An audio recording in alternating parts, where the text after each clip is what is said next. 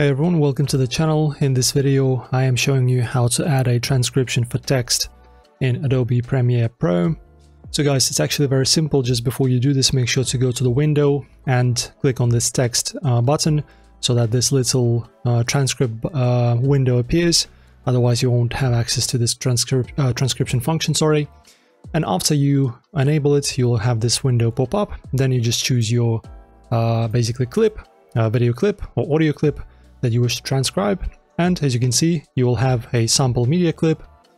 It will have a duration as well. And you just press on transcribe. So if there's a text in the video, it will transcribe it. In my case, I believe there's no sound and no words, so it will find nothing to transcript. But of course, if you have a voice and a sound, it will find something to transcript, and it will of course give you the text.